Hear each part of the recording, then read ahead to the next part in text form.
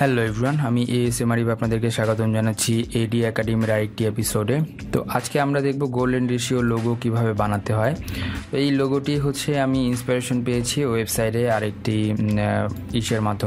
ওয়েবসাইটের মাধ্যমে, যেখানে কিনা দেখেছিলাম যে তারা এটি এইভাবে বানিয়েছে, বাট তারা ওখানে কিভাবে বানায় সেটি এক্সপ্লেইন করেনি। বাট আমি ভাবলাম যে এটি আপনাদের জন্য যদি আমি স্টেপ বাই স্টেপ ডিটেইলি আপনাদের কাছে এক্সপ্লেইন করি কিভাবে বানাতে হয় এই টাইপের গোল্ডেন রেশিও টাইপ লোগো, তাহলে আপনাদের উপকারে আসবে। যদি আপনি চ্যানেলে নতুন হয়ে থাকেন তাহলে অবশ্যই চ্যানেলটি সাবস্ক্রাইব করে বেল আইকনটি প্রেস করে রাখুন। আপনার হচ্ছে এই ধরনের অনেক নতুন নতুন video tutorial, graphic design related, photography editing related video tutorial আমরা এডি একাডেমিতে পাবলিশ করব। সো চলুন আগে গোল্ডেন রেশিও কি একটু ছোট্ট করে জেনে নিই। গোল্ডেন রেশিওটি হচ্ছে একটি নাম্বার সিরিজ, যেটি কিনা লিওনার্দো দা ভিঞ্চি আবিষ্কার করেন বা এটির প্রবক্তা, এবং এটির মাধ্যমে আপনি একটি সিরিজ আকারে করতে পারেন। যেমন আমি যদি একটি সার্কেল নিই যেটার ভ্যালু 1 এবং আরেকটা সার্কেল নিই যেটার ভ্যালু 1, তাহলে এই দুটার ভ্যালু সমান পরের সার্কেলটি হবে। তার মানে হচ্ছে যে আমি যদি এখানে একটি সার্কেল ধরেন, আমি হচ্ছে একটি স্কোয়ার নিই যেটা মাপ, ধরুন এটার মাপ হচ্ছে আপনার 100 পিক্সেল বা 100-এর মতো। তো এই দুটা যে আমি স্কোয়ার নিলাম, এর মতো করে পরের স্কোয়ারটি হবে হচ্ছে এই দুটার সমান, দ্যাট মিন্স এরকম। সো তারপরের স্কোয়ারটি হবে এই যে কোনো দুটার সমান। তার মানে আমি যদি এখানে বসাই, এই হচ্ছে ব্যাপার, এই দুটার সমান এটা আর এই দুটার সমান হচ্ছে এটা। সো এইভাবে আমার যে রেশিওটা বা সিরিজের যে ব্যাপারটা সেটি বাড়তে থাকবে। তো এটি বাড়তে বাড়তে অনেক দূর পর্যন্ত নিতে পারেন, বাট এই যে রেশিওটা মেনটেন করা হয় এটাকে বলা হচ্ছে গোল্ডেন রেশিও, এবং এটি 1.618 এই ভ্যালু ক্যারি করে। তো এই ভ্যালু দিয়ে আমি গুণ করতে পারি, ভাগ করতে পারি, তাহলে গুণ করলে বাড়বে, ভাগ করলে কমবে। তো চলুন আমরা হচ্ছে টিউটোরিয়ালে চলে যাচ্ছি। ফাইলে যাই, ফাইলে গিয়ে নিচ্ছি একটি নতুন আর্টবোর্ড নিব, যেটি কিনা 2560 1440 এই মাপের আর্টবোর্ড। আমি এখান থেকে এই যে লোগোটি এখানে নিয়ে আসছি, যাতে করে আমরা এটা দেখে বানাতে পারি এখানে। তো লোগোটি আমার এখানে থেকে যাক, এবং আমি এখানে সার্কেলগুলো নিব। তো আমি স্কোয়ার একে আর সার্কেল নিতে যাচ্ছি না, আমি নর্মালি সার্কেল নিব। তো সার্কেলের এখানে 100 পিক্সেলের একটি সার্কেল নিচ্ছি এবং এটিকে বাড়াতে থাকবো। দেখুন এখানে হাইট এবং ওয়েট দেওয়া আছে। তো আমি এটাকে বাড়াবো কিভাবে, আগে এটাকে কপি করব। সো কপি করার জন্য আমরা জানি Ctrl+C Ctrl+F। তো তার আগে আমাকে স্ট্রোক অফ করে নিতে হবে সবগুলোর। তারপরে আমি এখানে যদি বাড়াতে চাই সেই ক্ষেত্রে আমার ইন্টু 1.618 দিলে আরেকটি কপি হয়ে যাচ্ছে। Ctrl+C Ctrl+F কপি করে নিলাম, গুণ করে 1.618। সো এইভাবে বাড়তে থাকবে। Ctrl+C Ctrl+F 1.618, Ctrl+C Ctrl+F এবং এখানে 1.618 এভাবে বাড়তে থাকবে। Ctrl+C Ctrl+F into 1.618। এইভাবে আমি বাড়িয়ে আমার এই যে এটা নেওয়া হয়ে গেল। এই সার্কেলগুলো আমি কাজে লাগাবো এবং এরকম একটি লেটার লোগো বলেন বা গোল্ডেন রেশিও লোগো বানাবো। সো সেখান থেকে আমি ফার্স্টে যদি আমি এটি নেই, এখন দেখুন এটি স্ট্রোকটা আমি রাখছি, শুধুমাত্র ফিল কালার অফ করে দিচ্ছি। তো তারপরে যে কাজটি করব, আসুন সার্কেলটি আমি এখানে একটি গাইডলাইন নিয়ে নিচ্ছি, Ctrl+R এখানে রাখলাম এবং এরকম একটি গাইডলাইন নিয়ে নিলাম। তো সেই ক্ষেত্রে আমার সুবিধা হবে, আমি এখান থেকে গাইডলাইনটি সাপেক্ষে মাঝ বরাবর রাখলাম। সো তারপরে যে কাজটি করব, আমি এখানে আরও দুটি কপি করে নিয়ে নিব, অল্টার এবং শিফট প্রেস করে আমি দুইটা নিয়ে নিচ্ছি আরও। এখন এই দুটোকে সিলেক্ট করে আমি যদি অ্যালাইনমেন্ট টুলে গিয়ে ঠিক করে, অ্যালাইনমেন্ট টুল আমি বারবার বলছি, অ্যালাইনমেন্ট টুল যদি পেতে চান তাহলে উইন্ডো থেকে অ্যালাইনমেন্ট টুল পেয়ে যাবেন। এবং এই দুটিকে যদি আমি ঠিকভাবে রাখি, সাপেক্ষ হচ্ছে এটা, ওকে। সো এটি আমার লাগছে না। এখন যে কাজটি করব, আমি পেন টুলে যাব, এখান থেকে জাস্ট ফিল করে দিলাম এবং দেখবেন যে এটি আসলে সত্যিকারই মিলেছে কিনা। যদি না মিলে সেই ক্ষেত্রে আপনাকে এটি ভালো মতো মিলে দিতে হবে, আদারওয়াইজ কিন্তু আপনার ডিজাইনটি ফুলফিল হবে না। সো এখান থেকে এই পর্যন্ত আমি এফের শেপটা দিচ্ছি আগে, তারপরে আমরা অন্যান্য শেপগুলো নিব। তো এই হচ্ছে ব্যাপার। এখান থেকে যদি যাই, অ্যাঙ্কর পয়েন্ট পাবেন আপনি এখানে নিয়ে গেলেই অ্যাঙ্কর পয়েন্টটা পাবেন। জাস্ট আপনার মাউসের কার্সরটি যদি নিয়ে যান, এখানে একটি অ্যাঙ্কর পয়েন্ট পেয়ে যাবেন। তো এখান থেকে শিফট প্রেস করে এখানে একটি জোড়া লাগিয়ে দিতে পারেন। সো আমাদের এফের যে শেপটি সেটি হয়ে গেল।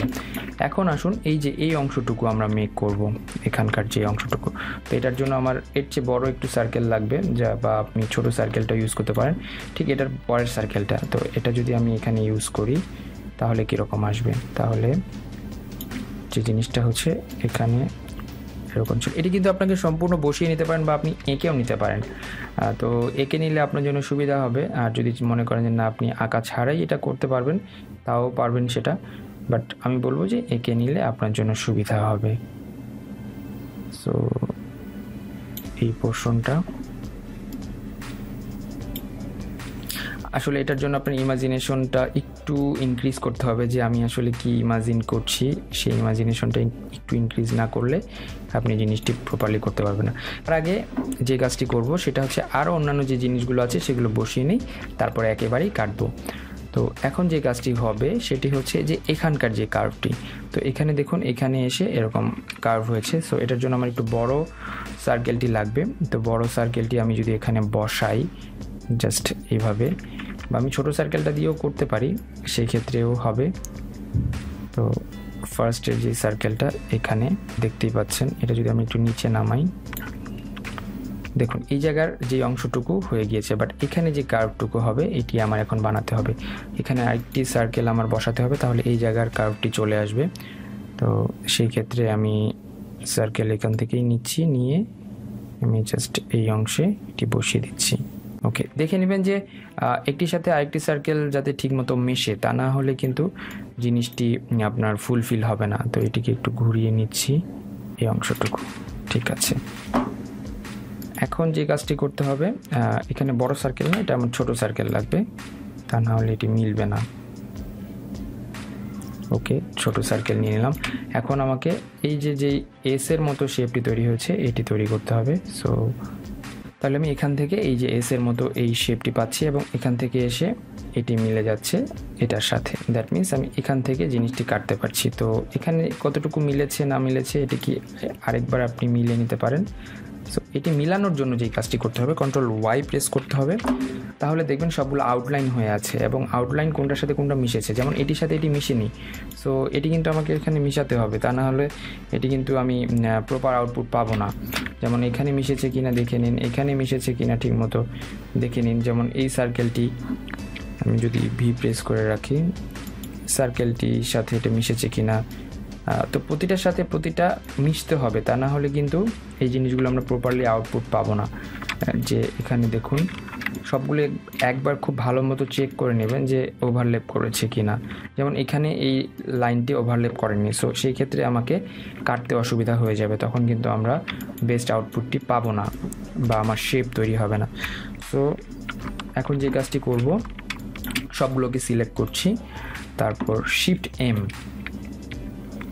আমি এটিকে একটি কপি করে রাখি, তাহলে আমার জন্য সুবিধা হবে। ওকে, তো সবগুলো সিলেক্ট করছি, শিফট এম প্রেস করছি, এম প্রেস, এখান থেকে যে শেপগুলো আমার দরকার, এই শেপটা দরকার আমার এবং এই শেপটা আমার দরকার। সো এখানে আমার আরেকটা জিনিস আছে যে এরকম আমার এফ এর যে শেপটা এটি হচ্ছে এরকম ছিল এখানে। সো তারপর এখানকার এই শেপটুকু ছিল, তারপর হচ্ছে এখান থেকে আমার শেপটি তৈরি হয়েছিল, এই পর্যন্ত এসেছিল এবং এটা এক্সপান্ড হয়ে এটি এই পর্যন্ত এসেছিল। সো এখানে এটি আমি পরে ঠিক করে নেব। তো এখানে আমার আরেকটি শেপ ছিল এবং এখানে আমার আরেকটি শেপ ছিল, তারপরে যেই শেপটি ছিল এখানে একটি শেপ ছিল এবং এইগুলো আমার আননেসেসারি কাজ ছিল।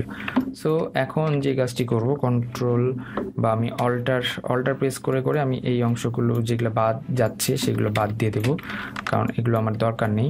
শেপ বিল্ডার টুল থেকে আমি এই অল্টার প্রেস করে করে এই অংশগুলো বাদ দিয়ে দিতে পারি।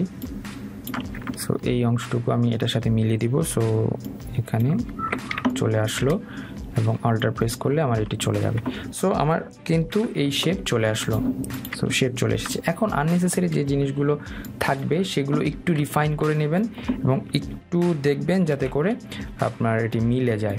সো এই কর্নারগুলো, বিশেষ করে কর্নারগুলো বিভিন্ন ক্ষেত্রে বাড়তি অংশটুকু থেকে যায়। তো সেই ক্ষেত্রে আপনারা দেখবেন যে এগুলো মিলিয়ে দিতে হবে, তা না হলে যখন গ্রেডিয়েন্ট অ্যাপ্লাই করবেন তখন কিন্তু আপনার এটি প্রবলেম করবে বা জিনিসটা মানাবে না আসলে। সো সেই জন্য আগে এই জিনিসগুলো একটু খেয়াল করে নেবেন। যেমন এখানে একটু অংশ বেড়ে আছে, তো সেই ক্ষেত্রে আমি এই দুটোকে সিলেক্ট করলাম, শিফট এম প্রেস করলাম, করে আমি এটিকে মিলিয়ে দিলাম। তো এভাবে দেখে নেবেন, যেমন এখানে একটু বাড়তি অংশ আছে, আর যে জিনিসটি আপনি বাদ দিয়ে দিতে চান সেটি বাদ দেওয়া যায়, বাদ দিয়ে দিলেই হয়ে যায়। সো এইভাবেই করে নিতে হবে যাতে করে আমার আননেসেসারি অংশটুকু থেকে কাজে অসুবিধা না করে। তো দেখুন এইভাবে সবগুলো দেখে নিচ্ছি। এখানে যদি আমি দেখি, শিফট এম প্রেস করে একটু ঠিক করে নিচ্ছি এই জায়গাটুকু। সো হয়তো বা এইটুকু বাড়তি আছে, এটা বাদ দিয়ে দিতে হবে আমার। ওকে, বাদ দিয়ে দিলাম। এখানেও হয়তো বা বাড়তি অংশটুকু আছে, বাদ দিয়ে দিলাম। এখানে একটু ছোট্ট বাড়তি অংশ আছে, সবগুলো বাদ দিয়ে দিতে হবে। সবগুলো ভালোভাবে দেখে দেখে বাদ দিয়ে দেবেন যাতে করে আননেসেসারি কিছু না থাকে, তা না হলে আপনার ডিজাইনের এটি সমস্যা করতে পারে। এখানে একটি অংশ বাড়তি ছিল। সো এই হচ্ছে ব্যাপার। এখানে একটু বাড়তি অংশ আছে যেটি আমার দরকার নেই। তো এখানে আমার গ্রেডিয়েন্টগুলো ছিল, আমি গ্রেডিয়েন্ট নিয়েছি। গ্রেডিয়েন্টের ডাউনলোড লিঙ্ক আমি আমার ভিডিও ডিটেলে দিয়ে দেবো। সো চিন্তার কোনো কারণই নেই। এখন আসুন, সবগুলো সিলেক্ট করলাম, করার পরে ফিল কালার করে দিচ্ছি। তারপরে যে কাজটি করব, যে এগুলো কিন্তু এক একটা আলাদা আলাদা পার্ট। সো প্রথমে আমি আই প্রেস করলাম, করে কালার দেব। আই পিকার থেকে কালার দিচ্ছি, কালার দিয়ে দিলাম। এখন এই গ্রেডিয়েন্টটি আমি একটু রোটেট করে এরকম করে দিচ্ছি, তাহলে মনে হবে যে এই গ্রেডিয়েন্টের সাথে এটা মিক্স আপ। সো এটা এভাবে দিলাম, এখানে এভাবে দিব। সো এই গ্রেডিয়েন্টটি ডিরেকশন চেঞ্জ হয়ে যাবে, এই গ্রেডিয়েন্টটি এরকম।